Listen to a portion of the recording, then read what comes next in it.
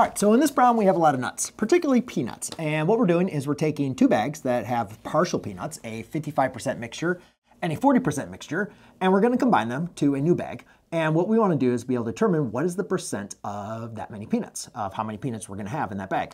And we have 4 answer choices. So what I wanna do is set up the problem, because when you're dealing with a word problem, that's really the most important thing you wanna do, is set up your word problem and try to identify, making sure that we're going about it the correct way and it's making sense. So a couple things that I kind of recognize here is I have a new bag, and that new bag is going to be 15 pounds. Bag number 1 is 9 pounds, bag number 2 is 6 pounds. The first bag, 9 pounds, is 55% peanuts. Now, how are we going to be able to determine how many peanuts that is? Well, what we simply need to do is take 55% and multiply it by 9 pounds. That will tell us how many peanuts we have. So let's go ahead and figure out, let's do bag number 1. Okay, and what we're gonna do is take 55%. Now, rather than using decimals and using a calculator, which you could definitely go and do it rather quickly, I wanna kind of show you without a calculator. So therefore you can have a little bit more confidence of not having to always rely with a calculator. So I can easily write a percent as 55 over 100, and we're gonna multiply that by 9. Now, 9 times 55 divided by 100. Kind of seems a little bit confusing and scary, but if you really think about it, we know 55 times 10 is going to be 550, right? And then 9 is just going to be subtracted 55. So 550 minus 55 is going to be a 495 divided by 100. Now, when we're dividing by 100, we can basically think of a decimal point right here, and we just move it over 2 spots. So we're going to have 4.95 pounds of peanuts in bag number 1, right? That's what that represents. That represents the number of peanuts in bag number 1. Now let's go and take a look at bag number 2. So bag number 2 is, let's see, we are going to have 40% out of 6 pounds. So again, do the same thing, 40 over 100 times 6.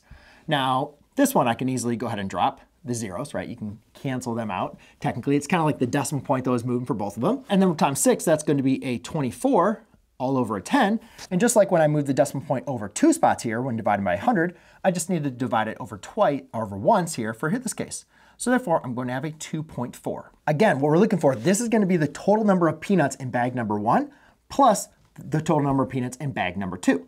And so therefore, we're going to have 4.95 plus 2.4. Now, if you want to go ahead and quickly add those, you can see that 4 plus 9 is going to be a 13. Carry that over to the 1, so it's going to be 4 plus 2, which is 6, plus another 1 here is going to be 7. So that is going to be equal to 7.35. Okay, so that's the total number of peanuts in bag 1 and bag 2. But remember, what they're looking for is the percent of the new mixture of peanuts. So what we need to do then, we need to take 7.35 and divide it by 15. Now, how are we gonna do that without a calculator? Just use long division, right? Don't worry, guys, we can still do this. I mean, grab your calculator if it's really, making you kind of go stir crazy here. But you can do this. Even if you have a test or anything else is coming up, like, you can do this. I believe in you. 15 does not go into 7, so we're gonna create a decimal point. 15 goes into 73, that's gonna be 4 times, right? Because 4 times 15 is gonna be 60. If we did 5, that'd be 75, which doesn't go into 73. So we're gonna say 4 times. 4 times 15 is going to be a 60. We are going to subtract the rows and 3, okay? 15 does not go into 13, so we need to bring down an extra digit 5. And then we need to say, well, how many times does 15 go into 135?